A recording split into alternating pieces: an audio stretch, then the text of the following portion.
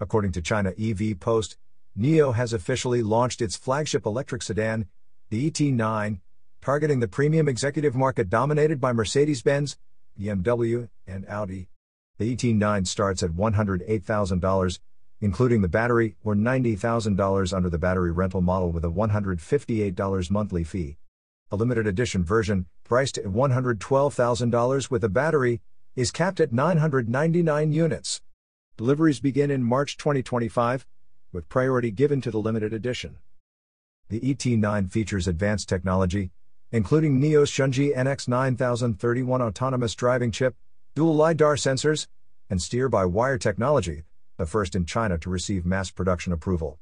Built on a 925-volt platform, it offers faster charging, a 100 kilowatt-hours battery, and a range of up to 404 miles. Dual motors provide 520 kilowatts of power, enabling 0 to 62 miles per hour acceleration in 4.3 seconds. It also includes a 105-liter frunk, a first for Nio's lineup.